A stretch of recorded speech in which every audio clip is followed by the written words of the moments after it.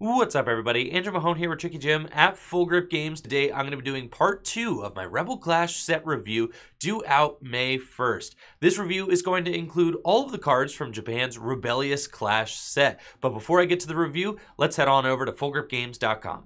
If you're looking for a little bit of extra cash in your pocket, it's never been a better time to sell your cards to Full Grip Games. If you head on over to our website, you can click on the Buy List tab up here in the top left corner, and it'll take you to our Buy List page where I've got a video explaining how to submit a buy list with us if you've never done it before. But it's pretty simple. You just fill out the buy list with the cards that you want to sell to us and submit it. We approve your buy list, you send us the cards, and we send you the cash. Shopping with Full Grip Games directly supports the content that I create here on Tricky Jim. So thank you all so much to everybody who's continued to support Full Grip Games. Let's get on with the video.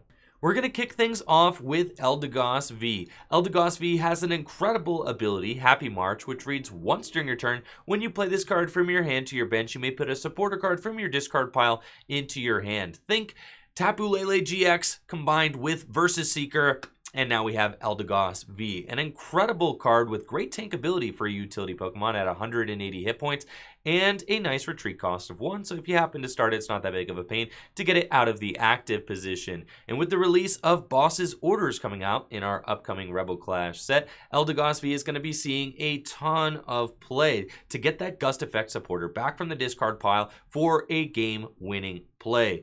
Eldegoss V easily fits into any deck running the Quick Ball engine and is Quick Ball searchable, meaning that you can turn your Quick Ball into a supporter card so long as you have one in the discard pile very easily. I expect Eldegoss V to see a lot of play, and it's going to increase the consistency of a lot of decks.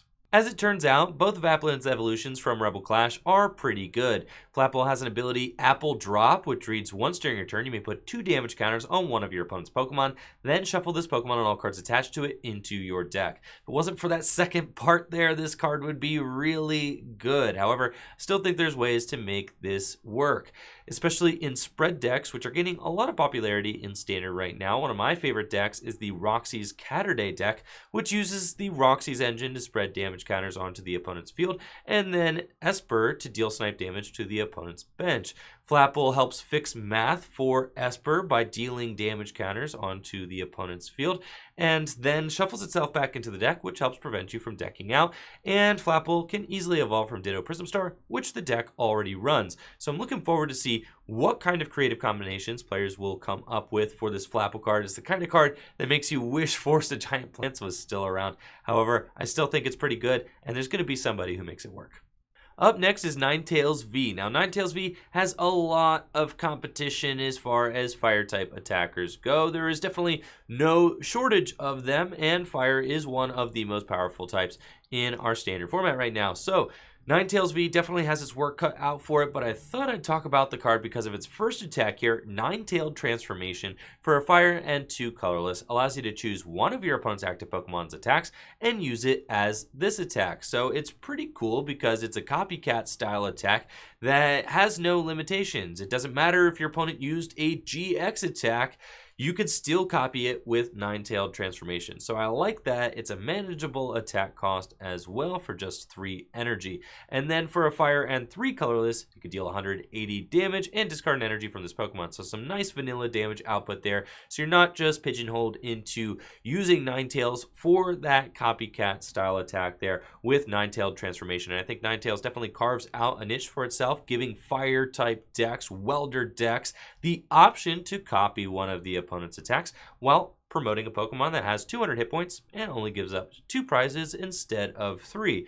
I think Ninetales could be good for copying powerful GX attacks or big attacks from Pokemon VMAX as well. As the format grows, we'll see how powerful Ninetales becomes. There is a new Lampent in town. It's got an ability which allows you to put it into play instantly from the top of your deck if you're lucky enough to draw it as your top deck for turn, which is pretty interesting. So if you're into the Spirit Burner Chandelure deck, which uses Dust Stone to instantly evolve your Lampent up into a Chandelure, there is a way that you could get a turn 1 Chandelure. However, you'd have to get pretty lucky in order to pull that off. That being said, there are some ways to finagle your top deck. You could use the Primate Wisdom Oranguru, you could use Magcargo from Celestial Storm, and there are a few other evolution cards from Rebel Clash which have this kind of ability, so I thought I'd mention it a little bit and talk about it. It does sound a little wombo combo-y to me, and I'm not exactly sure how much play it's going to see. However, I thought it was cool, so if you're into the Spirit Burner Chandelure deck, yeah, shoot your shot. At first glance, Melodic V might not seem like too much worth talking about. It's a Water-type Pokemon with 210 hit points and 2 seemingly mediocre attacks. Its first attack for a Water and 2 colorless, Aqua Impact, deals 10 damage plus 50 more damage for each colorless in your opponent's active Pokemon's retreat cost. And then Hypno Splash for a Water and 3 colorless, deals 150 damage and your opponent's active Pokemon is now asleep. Now, Aqua Impact, in the context of Rebel Clash, though, is actually a pretty good attack, since there is the new Galar Mine Stadium coming out in the set, which I'm going to talk about later. However, it increases the retreat cost of both active Pokemon by 2, meaning that your Melodic would be pretty hefty with a retreat of 4. However, it's going to be dealing a lot more damage to the defending Pokemon. So with a Galar Mine in play, if your opponent has a retreat cost of 2, it means they're going to have a retreat cost of 4, and you're dealing 210 damage for just 3 energy. Now, if you add a couple of Absols from Team Up onto your bench, now all of a sudden, a Pokemon with a retreat of 2 naturally, with Galar Mine, retreat of 4, with 2 Absols, retreat of 6, you're dealing 310 damage for just 3 energy, and that is certainly an attack worth talking about. Now, the question is, how easy is this all going to be to get into play?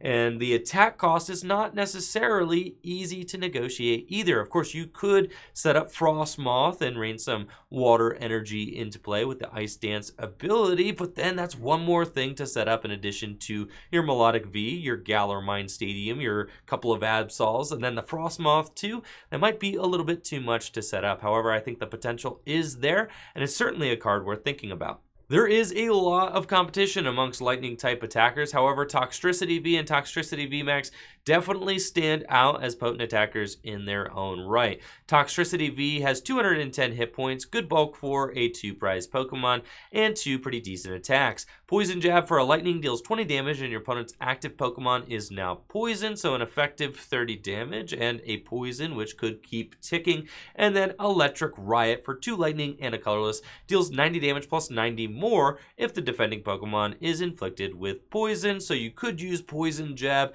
and then the following turn Electric Riot for 180 damage, or you could use Koga's Trap as your supporter for turn to inflict confusion and poison, and then skip right to Electric Riot for 180 damage.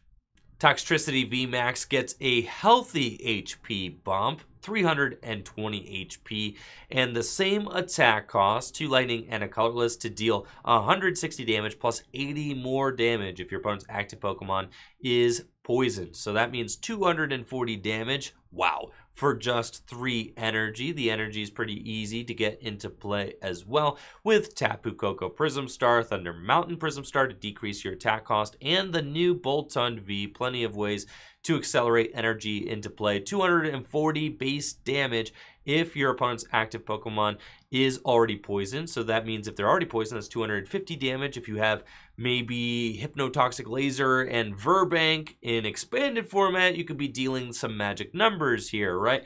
With Hypnotoxic Laser, you can automatically inflict poison, and you can use the Verbank City Stadium to increase that poison damage, meaning you're hitting 270 damage with your Giganto Riot. In standard, of course, there is the Koga's Trap, there is the Toxtricity V, which we already saw. So some pretty cool combos to pull off with this card, and then Electro Power can take it to even bigger heights as well. 240 base with Electro Power, just 1 gets you that 270 damage you want as well, and then with Poison, you're getting that 280 number, which means you're knocking out Arceus, Dialga, and Palkia. I think that this card could be the center of a new Lightning archetype, and I'm excited to see what players come up with. Let me start off by saying I love Clefable's new psychic typing here. Clefable, you look great in purple. Now, Clefable's ability, Playful, is maybe not so playful if you're the one playing against it. It reads, once during your turn, when you play this card from your hand to evolve a Pokemon,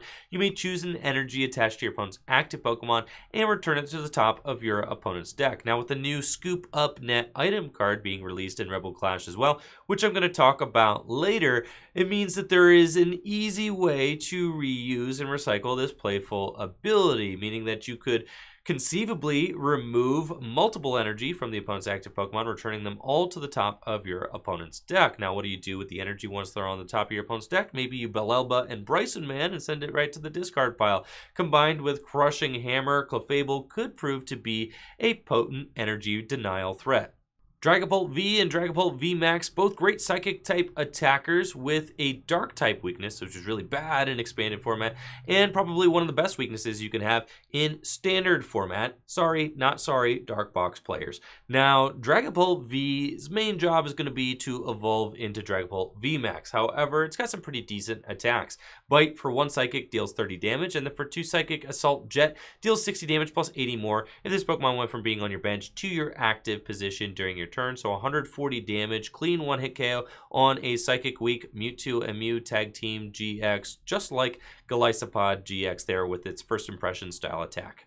Dragapult V Max is an awesome Pokemon card, which I'm sure a lot of people are stoked about, considering Dragapult seems to be one of the fan favorites from the Sword and Shield games. Dragapult's rocking 320 HP, which is quickly becoming the new normal for Pokemon V Max, and 2 great attacks. Its first attack, Shred, deals 60 damage for just 1 Psychic energy, and is not affected by any effects on your opponent's active Pokemon. Great for getting through barrier-style effects and things like that, and a welcome addition to this card, but not really the thing that we're going to be talking about. Giganto Phantom, for 2 Psychic energy, deals 130 damage, and you get to place 5 damage counters on your opponent's bench Pokemon in any way you like, which is crazy. This combo is great with cards that are already being played in Malamar decks. Giratina from Lost Thunder pings damage, Spell Tag pings damage, and this all gets through Mew from Unbroken Bonds, meaning that there's no way to protect your bench Pokemon from a Dragapult V Max. Jirachis easily get gobbled up by this thing, and I love that you get to place the 5 damage counters on your opponent's bench Pokemon in any way you like, meaning that you don't have to waste damage counter placements. You could deal 5 to a Jirachi one turn, then 2 the next turn, and 3 to something else. Nothing is safe on the bench from Dragapult V Max. Now, it is not a good time to be a fighting type Pokemon in the Pokemon trading card game right now, and it's not a good time to be a stage 2 Pokemon in the Pokemon trading card game right now. That being said, Colossal's Tar Generator ability is very good, and if there's ever any support for this type of Pokemon, then maybe Tar Generator starts to see some play. It reads, once during your turn, you may search your discard pile for up to 1 fire energy and 1 fighting energy and attach them to your Pokemon in any way you like. So it's like Rillaboom, except instead of getting the energy out of the deck, you get them from the discard pile. So it's a great recharge style ability, kind of like Malamar, but 2, 1 for fire and 1 for fighting. And you're not limited to attaching these energy to your bench Pokemon like Malamar is. You can put them wherever you want. So Colossal's ability could power or be the backbone of a substantial fighting and fire deck. What that deck is or could be might not be clear yet, but maybe there comes a Pokemon down the line that could really take advantage of this Tar Generator ability. I just don't think that Pokemon exists yet.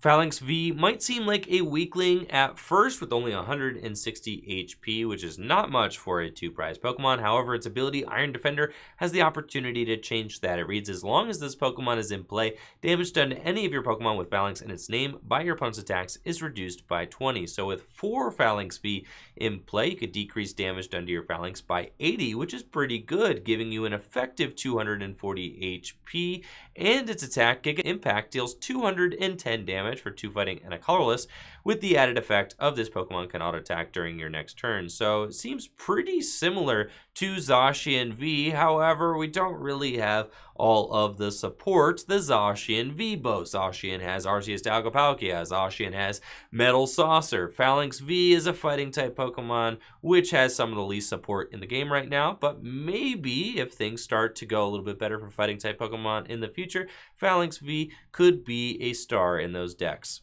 Galarian Weezing joins the club of ability lockers in Rebel Clash with its Chemical Change Gas ability. It reads, as long as this Pokemon is your active Pokemon, each of your opponent's Pokemon has no abilities. So it's one-way ability lock, which we love to see. However, you have to be in the active position in order for that ability lock to stay in effect. It's got an attack severe poison for 1 darkness energy. Your opponent's active Pokemon is now poisoned, and you place 4 damage counters for poison between turns, which can quickly add up. However, a lot of switch cards are being played in standard right now, and with the introduction of a new Gust supporter, there are going to be more ways than ever to get around the Chemical Change Gas, and I think that with Arceus, Dialga, Palkia, Zacian V being the best deck in format, it doesn't really rely on abilities that much in order to set up. So I think that as far as ability locks go, Chemical Change Gas is one of the weaker ability lock abilities we have available to us in the Pokemon trading card game,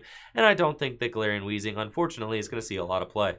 Unfortunately for Darkbox, I don't think Malamar V or Malamar V Max are it at all. Malamar V's got 210 hit points, which is pretty normal these days for a 2-prize Pokemon, and 2 attacks. His first, for a dark and a colorless, drag off. You get to choose one of your opponent's bench Pokemon and switch it with their active Pokemon. This attack does 30 damage to the new active Pokemon. Is this going to be an attack effect we really need in a format with boss's orders? Probably not. And then the unfortunately named Brain Shake, which I'm sure we are not going to be seeing in our English set, for 2 dark and a colorless, deals 130 damage, and your opponent's active Pokemon is now confused.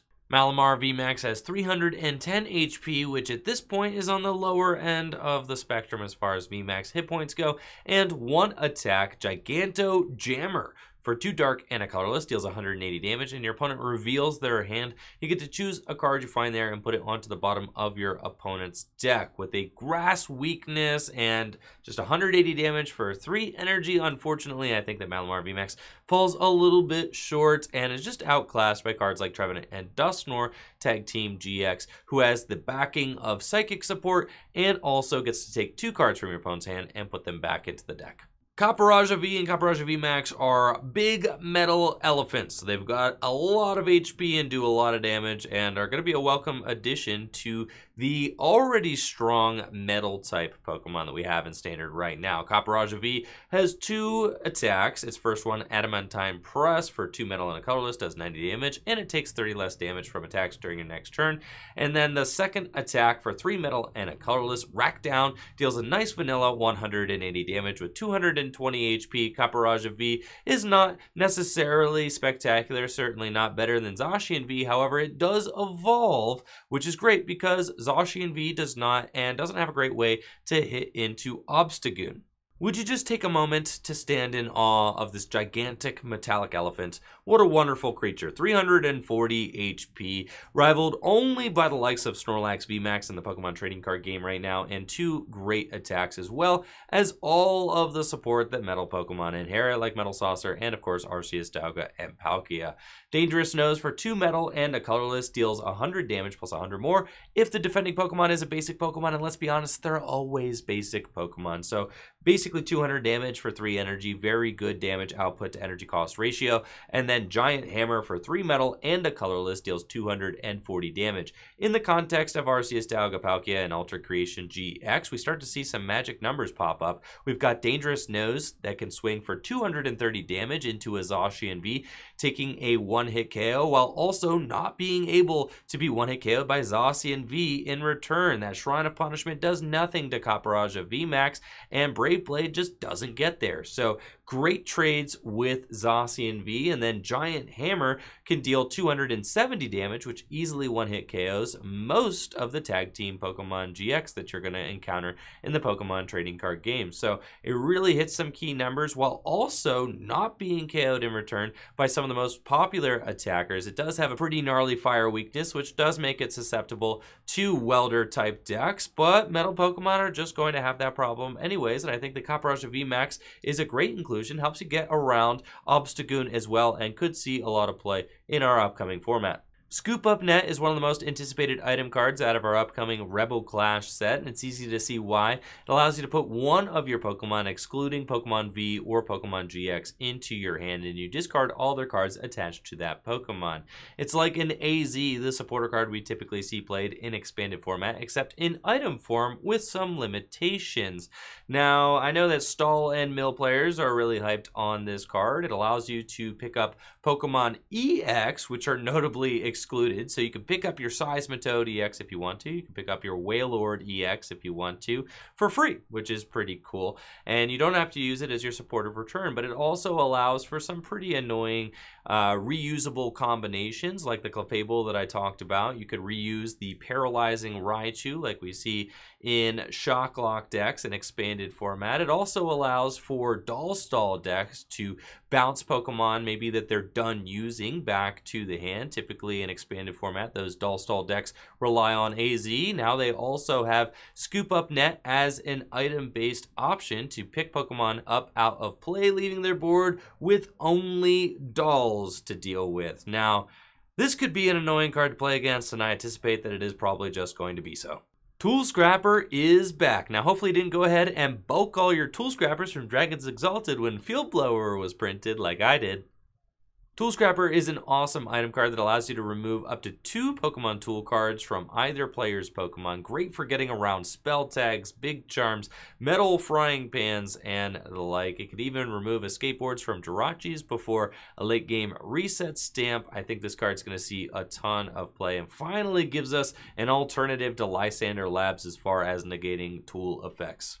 If you've ever wondered to yourself, what do Palisand Shovels do? Well, I've got an answer for you. Cursed Shovel is a Pokemon tool card from Rebel Clash that reads, if the Pokemon this tool is attached to is knocked out by damage from an opponent's attack, discard the top 2 cards of your opponent's deck. So, a great utility card for mill decks. You can imagine Cursed Shovel attached to an Oranguru, put it on a Lily's Pokédoll, put it on your Minchinos, doesn't matter, helps to mill your opponent's deck. Now, fortunately, we do have Tool Scrapper to help get around the Cursed Shovel, but Cursed Shovel is a pretty good card, and if you're going to make your opponent dig for the Tool Scrapper, then you're kind of accomplishing your goal anyway.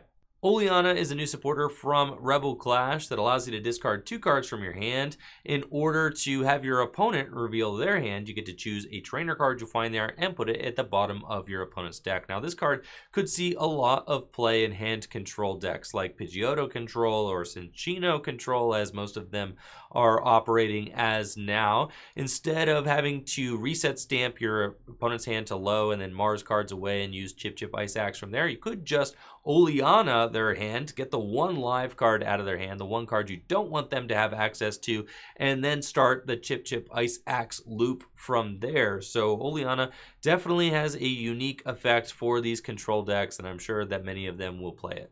That's right, guys. Supporter-based Gust is back in the form of Giovanni with Boss's Orders. It's a supporter that allows you to choose one of your opponent's bench Pokemon and switch it with their active Pokemon. A classic Gust effect that dates all the way back to base set with Gust of Wind. The effect has been reincarnated a number of times, including Lysander from Flash Fire, which saw a lot of play, and now we've got Boss's Orders. I love the artwork on this card and happy to see Giovanni getting some representation in the Pokemon trading card game again. I think this card is going to have a gigantic impact on standard format in the Pokemon trading card game. I think it's going to completely replace custom catchers and Pokemon catchers that a lot of decks are playing right now. I do still think Great Catcher may still see some play and will definitely continue to see play as an item-based Gust effect in expanded format. However, for the most part, I think decks are going to be relying on Boss's Orders as their primary gusting option since it's consistent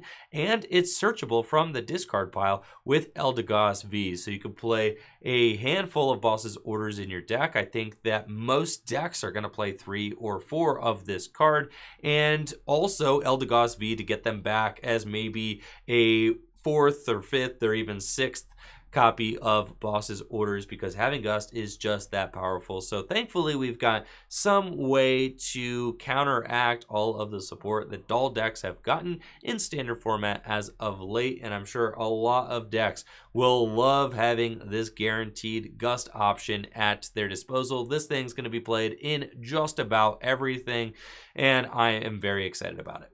The Galar Mine was one of my favorite areas in the Sword and Shield video game, so I'm stoked to see this area recreated as a powerful stadium card from our upcoming Rebel Clash set. It makes it so that the retreat cost of each active Pokemon, both yours and your opponent's, is 2 colorless more. We already talked about Melodic V in this stadium helping to boost its damage output to really insane numbers, up over 300, with the help of Absol from Team Up. I think this card is also going to help out Tangrowth, which did see some marginal success earlier in the year and is all around going to be a great card to help slow down Jirachi from Team Up, which sees a ton of play.